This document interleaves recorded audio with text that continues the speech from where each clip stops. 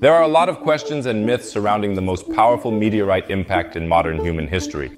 In this clip, I'll explain everything about the Tunguska event. So stay tuned, subscribe to my channel, and turn on the notification bell. Welcome!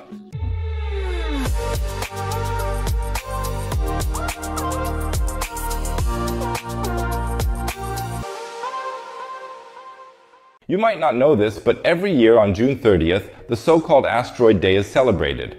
It might not be as relevant as Christmas or Easter, but it's still a very important international Memorial Day, since it always takes place on June 30th, because that's when the so-called Tunguska event likely occurred.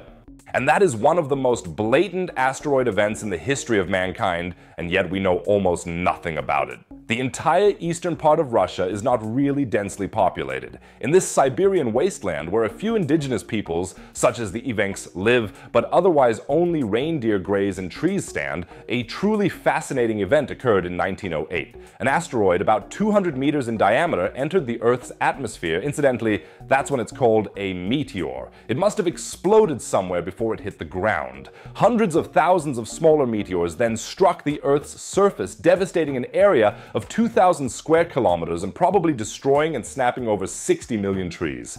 So really an event of almost apocalyptic proportions. The only problem is, firstly, in 1908 there obviously wasn't the kind of global media coverage we have today. So, first of all, nobody really noticed it, and secondly, there are hardly any people living there except for a few events. Even today, it's still unclear whether there were any human casualties at all. Some sources say that 3 people died, but most sources actually say that only reindeer and trees were harmed and no humans.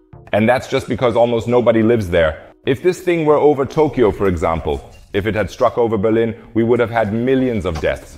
With this level of devastation, the Tunguska event is the most devastating meteorite impact in modern human history. Sure, from a prehistoric perspective, there were definitely much worse events. Just think of the poor dinosaurs or something, many species of which went extinct, although not all of them. But in modern human history, that was the most intense meteorite impact there has ever been. And yet we know so little about it, especially since it is no longer possible to research it today because there is no crater. At least it is highly unlikely. How can it be that a meteor 200 meters in diameter leaves no crater behind when it hits the ground? This is probably because the Tunguska meteor had a very low density. In other words, it was a very porous rock that then flew apart in the atmosphere and broke up. That means that the thing did not arrive at the bottom in one piece. Then we would have a gigantic crater, like the Beringer crater in Arizona, in the United States, for example. But since it already broke up in the atmosphere, only a lot of small projectiles hit the Earth, and they weren't big enough to create a crater. Nevertheless, the energy from this impact, the atmospheric friction, and everything else likely created a heat column. And that knocked over all the trees. Despite the low population, a few people definitely noticed that something happened, and it wasn't just the reindeer. In a Siberian village several hundred kilometers away, the inhabitants saw a 20-kilometer-high pillar of fire.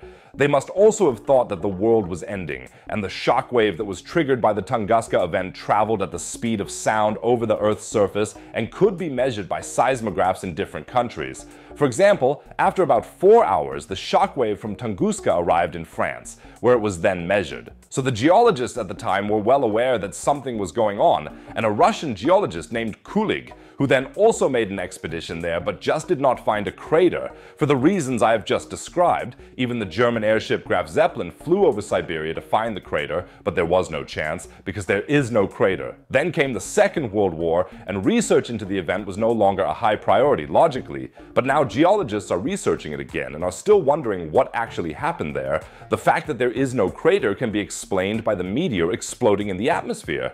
But why are there no pieces of the meteor? To this day, no one has found a stone in the entire area that undoubtedly comes from space. That's a bit strange because the stuff should actually be spread around. And that's why there are now a few other hypotheses. Some geologists claim, for example, there was a massive volcanic eruption or some kind of gas bubble beneath the Earth's surface that exploded. That could be, but that wouldn't explain the 20-kilometer high fire fountain, because you usually don't see such a massive fountain in these kinds of geological events. That's why most researchers still assume it was a meteor U-sand. And some candidates for possible smaller craters have even been found, because it's possible that the meteor broke apart and smaller pieces impacted.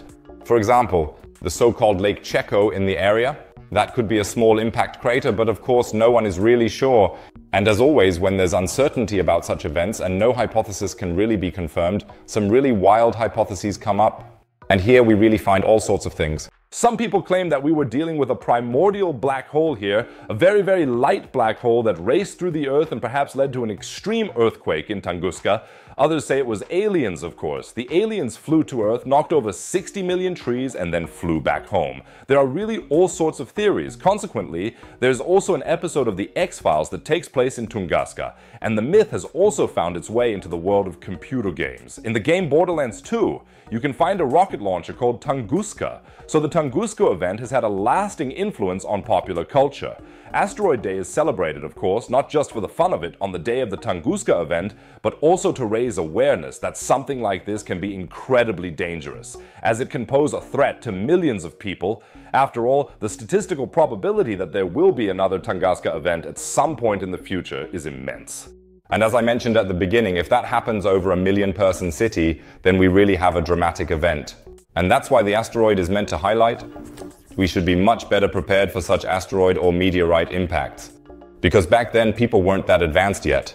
Even if they had discovered the Tunguska asteroid beforehand, they wouldn't have had a chance to deflect it. You could have just watched and hoped it would hit in Siberia, which is exactly what happened. So, lucky in misfortune, except for the reindeer.